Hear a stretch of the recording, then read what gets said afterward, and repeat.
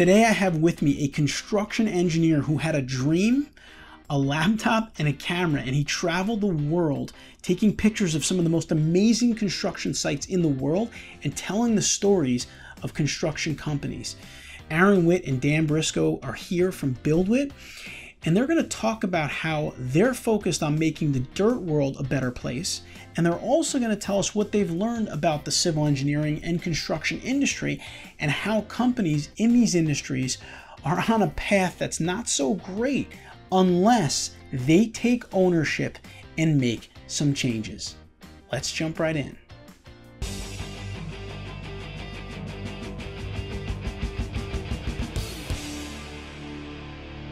All right, now I'd like to welcome on our guests for today's episode, Witt and Dan Briscoe of BuildWitt. These guys are doing amazing things. I'm sure you've seen, if you're in the civil engineering world, I'm sure you've seen Aaron on a construction site somewhere around the world on LinkedIn. His videos are amazing. And Dan, welcome to the Civil Engineering Podcast. Thanks. Appreciate you having us. So, Aaron, let's kind of start off with you.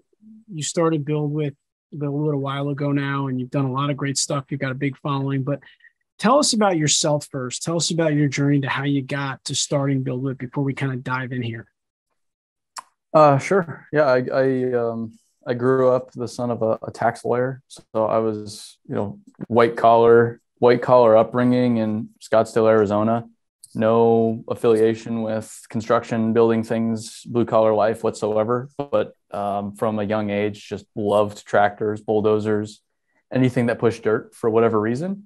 So my dad was doing some tax work for the local cat dealership, got lined up with some of the executives there, had my 6th birthday party at the cat dealer. And from then on, it was just totally, I was just totally in love with construction and earth moving. So when it came time to start thinking about a career, when I was in high school, I started to really consider, maybe I'll go into engineering or construction or doing something in the earth moving world.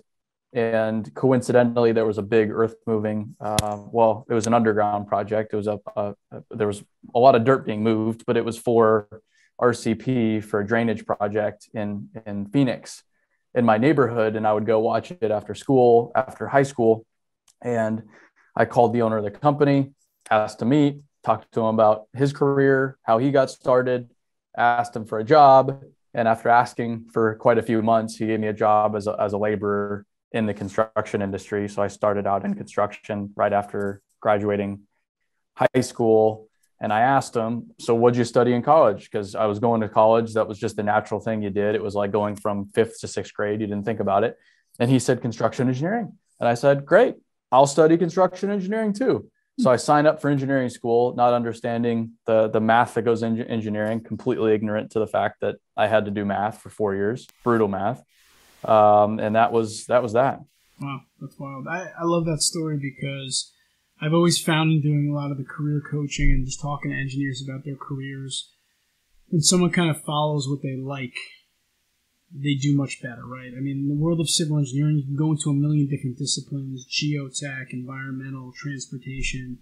And, it's one of those things, if you like something and you follow it, you tend to do much better. So you went to school for construction engineering, you did all that math, which I remember too many late nights in the lab. And then you came out, you got into your career.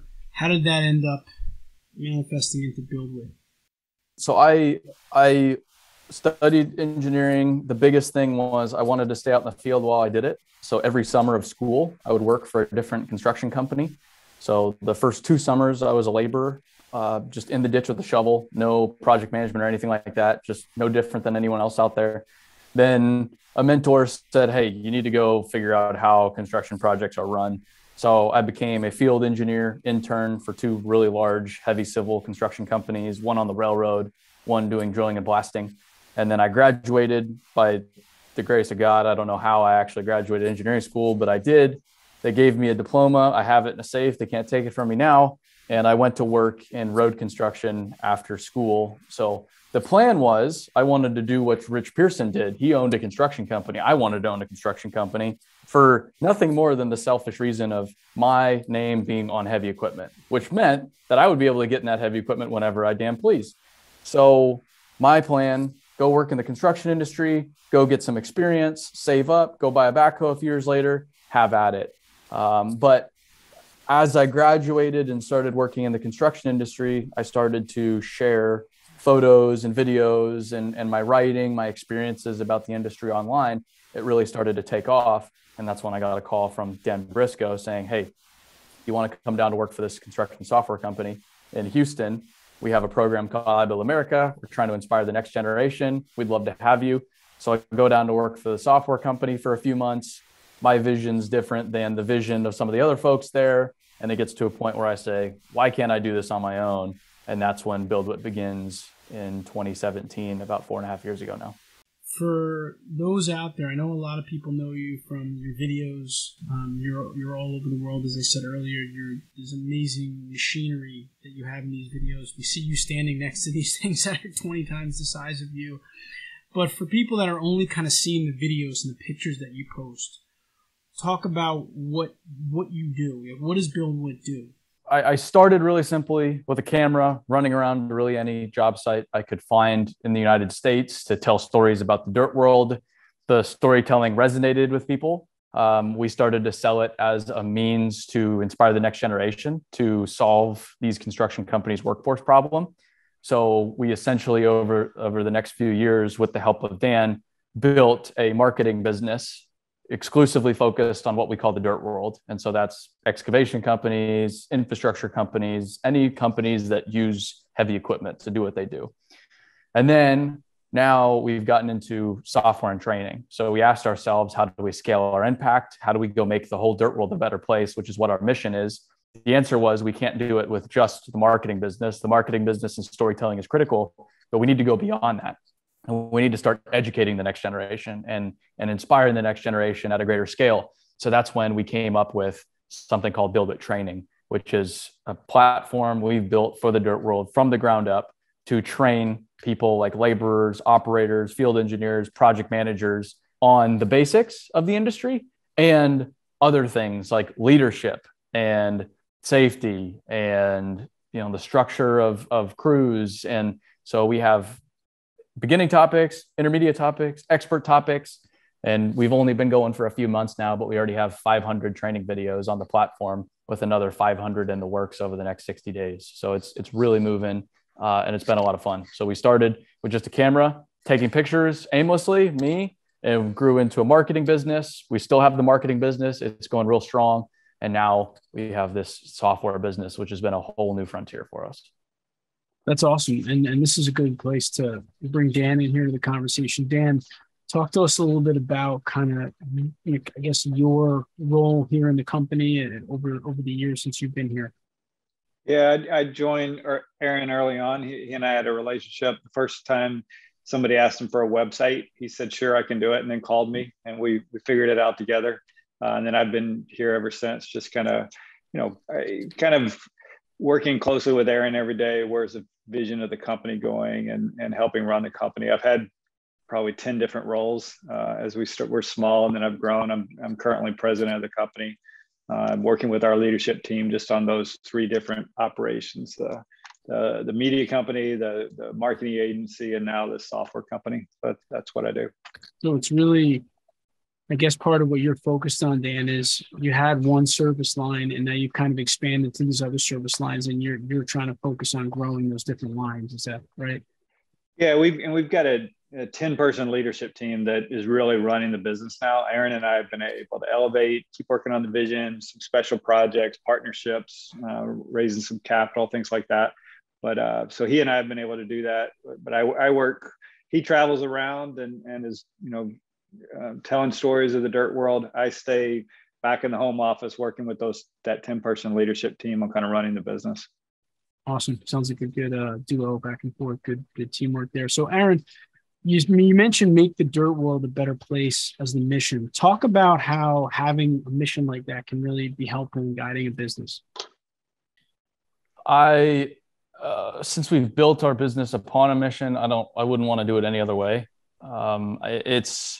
it's essential to have kind of a North Star why for anybody to be here. And if you were to ask anybody in this office right now why you're here, you would hear immediately, we're here to make the dirt world a better place. But what does that mean? It goes back first to the importance of the dirt world and recognizing that society, no matter where you're at in society could not function without the dirt world. Whether you're flushing the toilet, taking a shower, turning the lights on, driving somewhere, living in a house with a foundation, flying somewhere. I mean, internet, everything in our built world relies upon infrastructure. And the reality is the infrastructure world, the dirt world, the companies creating the infrastructure are not equipped for the future right now. And they're not equipped from a methodology standpoint. I mean, I don't mean that from a methodology standpoint or a technology standpoint, but it's from a human being standpoint. They don't have the human capital they need to make sure that they can build the infrastructure society needs well into the future. So that is the problem we've zeroed in on. Is there's a lot of other companies out there helping make construction companies estimating more effective and takeoffs more effective and accounting software and equipment telematics and GPS or whatever it is. But there's no one from a digital standpoint focused on how do we grow people in the dirt world? How do we inspire the next generation? How do we create pathways? How do we take someone from a laborer to an operator? How do we take someone from the field to the office? So those are the questions we're trying to create an answer to from a digital standpoint is how do we solve the industry's workforce problem so that instead of having the exact same conversation we've been having for years now, 5 years, 10 years down the road, we can instead be asking ourselves, great, we solved this people problem. We have all these great people. How can we build more sustainably? How can we build more effectively? How can we better serve society? There's other questions we could be asking and answering, but until we figure out this people thing, nothing else matters. So that's what our business is focused on. And that's how we're making the dirt world a better place. If we can help the industry solve this people problem, a problem that no one really has a good answer to right now, that's going to make the dirt world a better place. If we make the dirt world a better place, then the dirt world can serve society and the future generations for many, many, many years to come. But right now it is uncertain. And the problem is we don't have that option to be uncertain. We can't just tell society, hey guys, sorry, we can't provide you clean water anymore. We can't build roads for you anymore. We can't design strong foundations for you. That's not an option.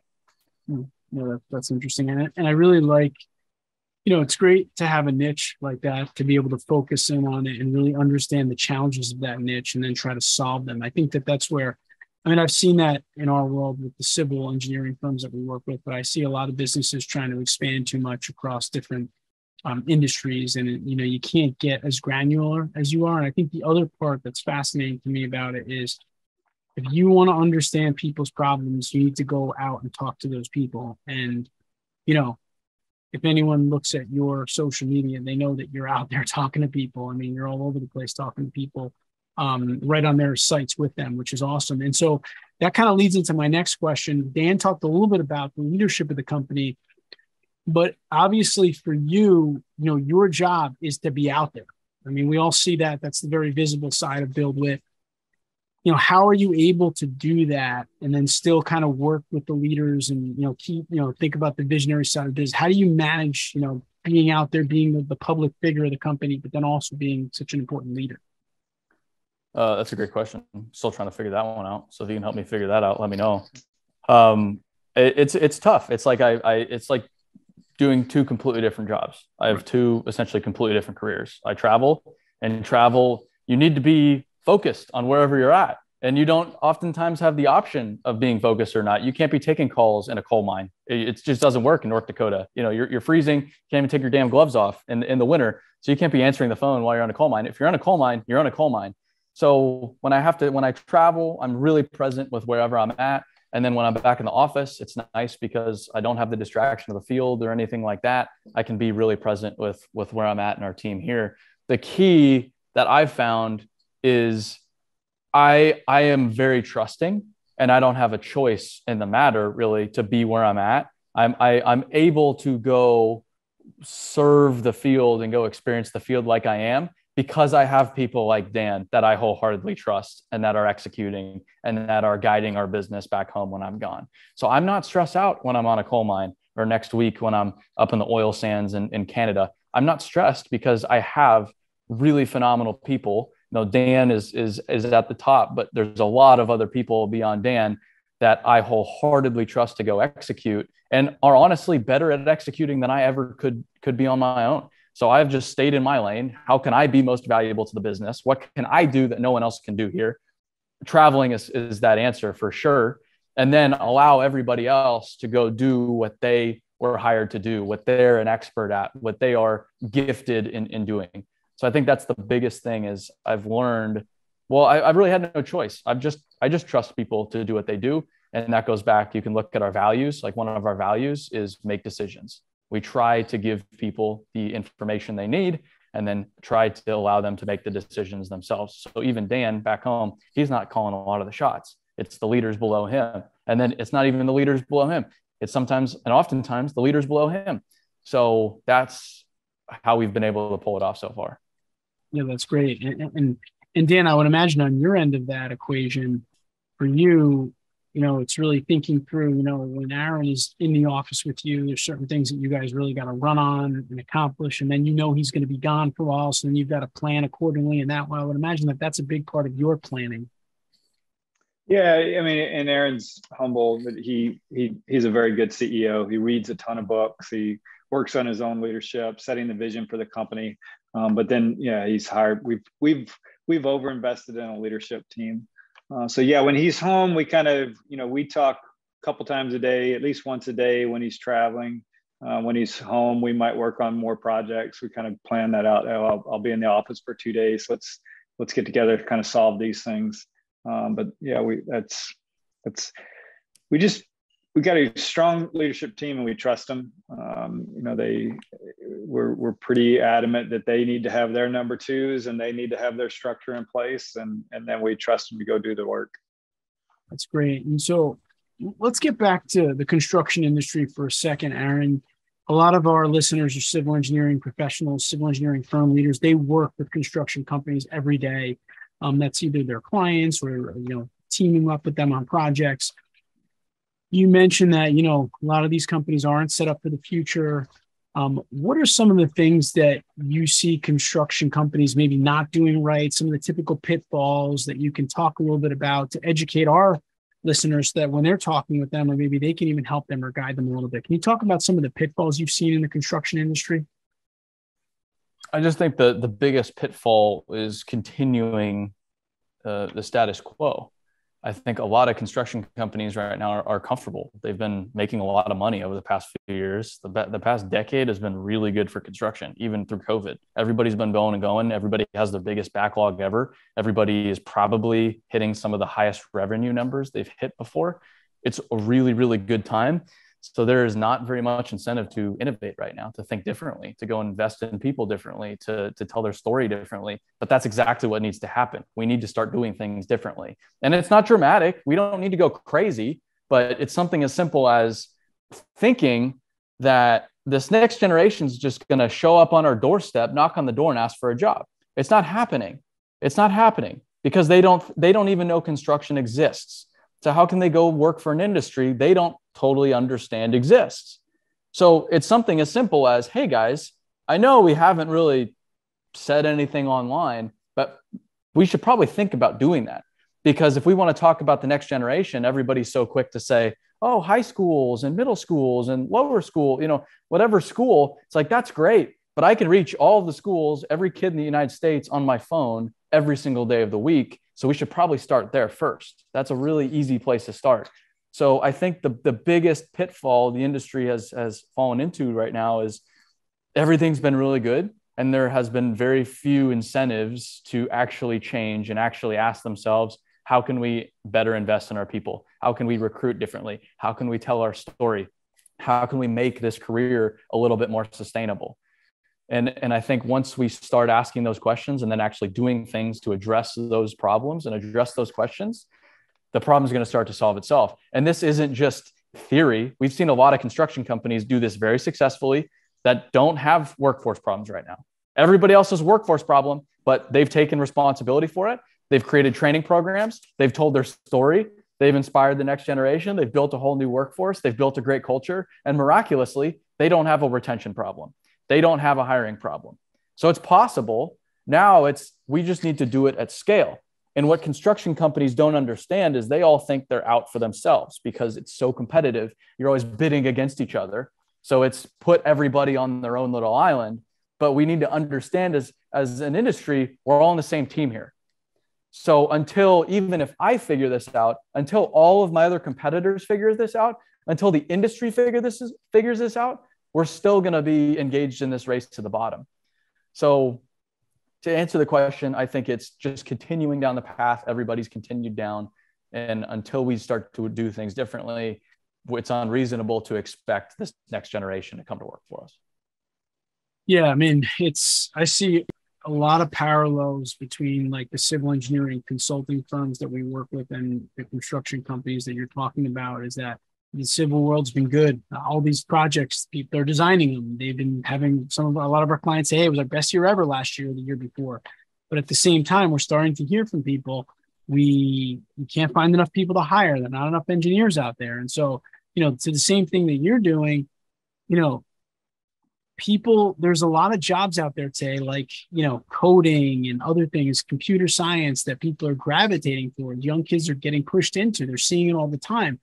And industries like construction, like engineering, they're kind of not as sexy, if you will, anymore to some of these younger children, unless we make them that way and we put them out there. And so I think what you're doing is great. I think if you're a leader of a civil engineering firm, you need to be thinking about the same thing that Aaron is talking about in construction and engineering. That's the reason that all these firms are telling us that they're so busy, but they can't hire enough people. Well, at the end of the day, with infrastructure funding, you're going to get more projects and you're going to have less people. And so the equation's not getting any better unless we do something about it in terms of, educating and innovating a little bit. And another question that I have for you, and both of you can take this one for sure.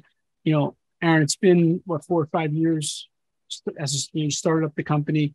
What have you learned, both of you, in the way of startup? Like, what are some startup lessons that you've learned in building a company that maybe you could share with our listeners? Aaron, maybe you could kick us off. I don't think we have time for that. It's been a heck of an education, because I've never started a company before. I've never worked at a startup. Dan, he's worked at startups in the past a little bit, but still has limited experience, has never built a company before. So we're completely new at this. And I think that's been one of the biggest lessons learned, is you just have to try things. And when you screw up, take ownership of it. Transparency wins is another one of our values. Transparency wins, do what's right is another value. Lean on our values, talk about our failings transparently, make things right at the end of the day, and just keep moving on down the road. I think it's been the biggest thing for us has just been forward progress. We've, I think, fallen into a lot more traps than we probably realize, just because we were so focused on, all right, what's the next step? What's the next step? What's the next step? Just plunging into the unknown over and over and over and over again, that we didn't really think twice about it. So I think that's been the biggest thing for us. And people ask, oh, did you see this whole training thing when you started? Absolutely not. The whole training conversation came into play, early last year. We were years into our business before training came into play. And then the software play was even further than that. Becoming a software company, that was never our initial intent. But by trying, by experiencing the industry repeatedly, by asking people, what's your problem? What's your problem? What's your problem? We then were able to see, hey, we think we might be able to build a solution for this. And we wouldn't have gotten to that conclusion without trying and failing, and just every single step, every day, making one more step, two more steps, and going on down the path to then reveal this bigger picture on the horizon. So I think that's been one of there's a lot of lessons, but that's been one of the big ones. Is I think there's this weird misconception that when you start a business, you have to have the plan day one. I didn't have any plan day one. I've never had a business plan. And then two, that there's this along the way, some bolt of inspiration where it all just makes sense. Nothing makes sense. Still, nothing makes sense. But because we've just shown up every day and done our best every day, we've started to create something substantial. But that didn't exist day one. It didn't exist year two. It's just been through an iterative process. Anything to add, Dan, on your end of things? Yeah, I think we both, Aaron and I both dream big. We had his mission and adopted it for the company. We dreamed big that we could actually go, help change an industry. Having focus, we had a laser focus on the heavy civil world, kind of the earth moving. So that was focus. But within that, we tried a lot of different things. And so lessons learned to, focus on something, get it done well, dream big. I don't know. I think the best thing we did was just stay humble, admit, hey, we don't exactly know what we're doing. We're making this up as we go along. We're trying to do the right thing. If we screw up, we'll admit it. We'll tell you. We'll refund your money if we need to. But we're going to learn this together. And so far, that's earned us a lot of grace as a company, because we definitely screw up, but people still seem to root for us and jump on board because we're transparent about it. That's awesome. It sounds like, from everything you've told us here so far, finding an industry that you're familiar with that has problems that you can help them solve, and really building a great leadership team for some things that you've done at BuildWitt that has really helped you to be successful. And, Dan's comments are just reminded me, I was just reading an article on company culture, and they said Facebook's motto originally was move fast and break things. That was kind of like their message to the employees. And Dan reminded me a little bit there of that when he said, try it. If it doesn't work, you do something different, as opposed to another company that might move slow for whatever reason and, take extra care. So everyone's different, but I've certainly learned some stuff from you guys. What we're going to do here is we're going to take a quick break. We're going to come back and finish it off with a couple of career related questions that we're going to rattle off with the guys here. So stick with us. We'll be right back.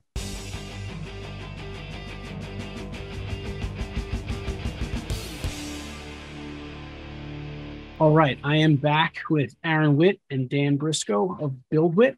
We've had an interesting conversation about BuildWitt and its growth and how it's really focused on working in the construction industry and making the construction industry a better place, right? Make the dirt world a better place. And what we're going to do here is we're going to put them both on what we like to call the civil engineering hot seat, and we're going to rattle off a couple of career-related questions to wrap this episode up. So, Aaron, I'm going to start with you. Do you have any specific rituals or routines that you practice every day? Something that you do in the mornings, at lunch, anything that you do regularly that has kind of helped you with your success in your career? I would say two things. I work out every day. I think the human body, you got to wring out the rag. So first thing in the morning, no matter how well I'm feeling or where I'm at in the world or whatever it is, how hot, cold, raining, I work out every day. It doesn't have, I don't have to kill myself, but there's something to be said for physical movement daily. And then I think another thing I've done that's really helped is regular, it's not daily, but it's probably biweekly therapy, which has been an enormous help for me as a human being and a business owner and just, man in general. So I would recommend, if anything, I couldn't be getting by without daily physical activity and regular therapy. That's great. Dan, how about you? Couple secrets, maybe 8 hours of sleep. I work much better. I don't always get it, but probably 90% of the time get 8 hours of sleep. So that's good. And then I try and do my most important projects first thing in the morning. With a cup of coffee, that's my best time for thinking. So I save it, I get those done. I save things to the afternoon that are a little bit, easier to do. That's so every morning I'm looking, what's the big thing I'm going to tackle today? Awesome. All right, next question. And I'll start with you on this one, Dan. Obviously, I know this could be a tough question because there's hundreds of and thousands of really good books out there. But throughout the course of your career, maybe your time at BuildWitt, has there maybe been a book that stood out for you in terms of helping you personally, professionally, that you kind of lean on? I know every so often we read a book, and I know I have a couple. I've highlighted them. I keep opening them up. Is there one that stuck out for you, or you can name more than one if you have to? But I like to ask this question. Yeah, we actually talked about this on our leadership team and what books. Aaron and I read a lot. He actually reads more than I do, but I would say there's two that we told our company, let's standardize on this. And it was Extreme Ownership with Jocko Willink and Everybody Matters with Bob Chapman and his group there. So it's two very different books, but focus leadership and how, how that impacts the company. So those are two that I really rely on. That's awesome. I mean, extreme ownership. I mean, we've done over 500 episodes, and that one seems to be coming up quite a bit on the last 10, 15 episodes. It's been repeated quite a bit. So it's good to hear that one. Aaron, obviously you're on board with those two. Any other ones you want to add in? Yeah, those are the two big ones. I actually have a meeting with Bob Chapman this week, which I'm really excited about. The one book that changed the course for me and early on in business was Conscious Capitalism. And that proved that business isn't just necessarily out for profit. It's a lot better when it's, hey, you make money, but you do good with it at the same time, which is where the foundation of our business came about is, hey, why can't we make money and make the world a better place while we do it? Those things go hand in hand. That's awesome. So Aaron, next question here. As throughout your career, you've obviously had managers that you've worked for. When you think back to those managers, and maybe you had a favorite, you don't have to name names, when you think of your favorite or a couple of favorite managers, what made them your favorite? We're just trying to understand in the world of leadership and management, what do you feel makes for a great leader? I think someone that sincerely cares about the people they lead. And I'm unique because I had managers, but it was always temporary, or I was an intern or something like that. I've never been at a job for more than a few months, which is kind of funny. A full-time job for more than a few months. So I've never had any kind of consistency when it comes to managers. And I quit my last full-time job when I was 22 years old. So since 22, I've been going on my own. But I guess to answer this question from another angle, I focus on being very, very, very caring, and just recognizing the importance of having the opportunity to lead people in the first place, and just understanding the gravity of that and taking it as a really serious responsibility that I've been and dealt in life. So I think that's where at least I approach management. I don't know if it's good or not, but how can I care for my people more deeply? And how can I show them I care more deeply? And then how can I keep that in the back of my mind, the fact that this is an extraordinary responsibility and I need to treat it as such. That's awesome. That's really powerful. That's great. Dan, how about you on your end? Was there a manager or someone that, had a big impact on you that helped you understand, this is how you really can lead people? Yeah, I've had a 30-year career, worked for a lot of different managers, both good and bad. And I learned equally from both of them, just learned what not to do from bad managers.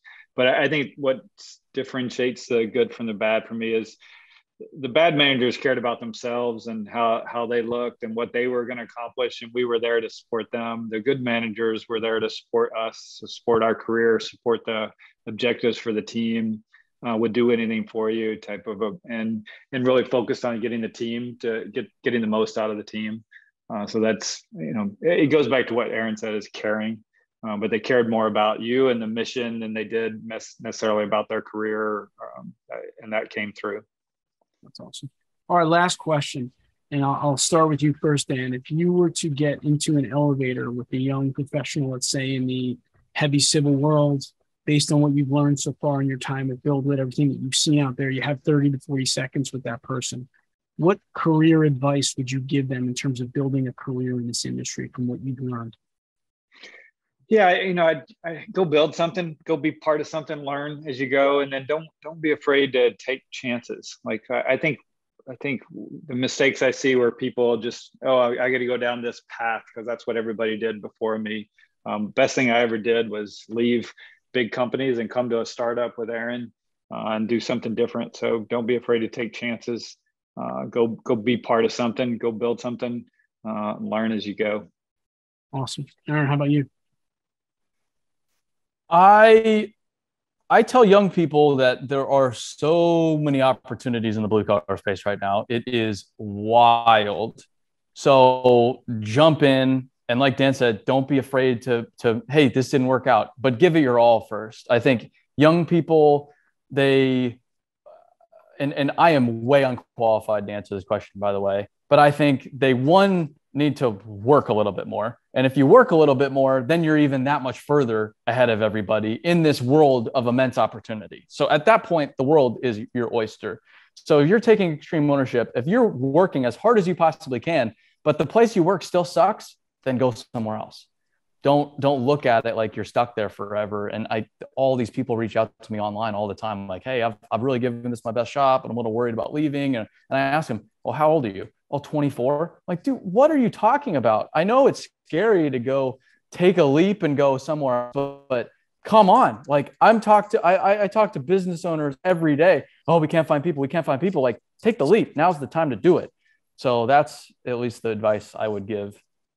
Yeah, no, that's awesome. I like the advice from both of you guys. You know, I think I always tell engineers that if you're not uncomfortable in your career, you're probably not pushing yourself hard enough. You're probably not broadening your horizons, and you're probably not growing at the end of the day. And that sounds a lot like what you guys are saying in terms of taking risks, taking a leap of faith and getting out there and trying things. And I agree with Aaron. The amount of opportunities that I see out there in the civil infrastructure world are unbelievable. And I think there's only going to be more.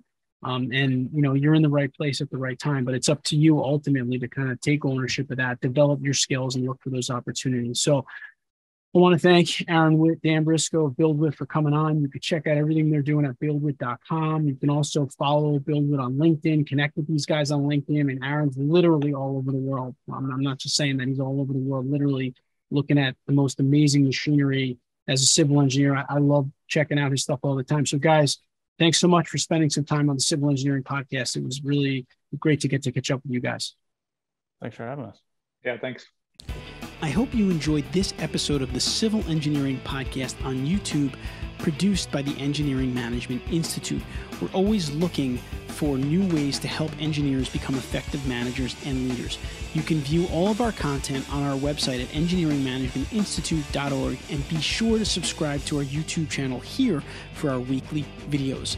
Until next time, please continue to engineer your own success.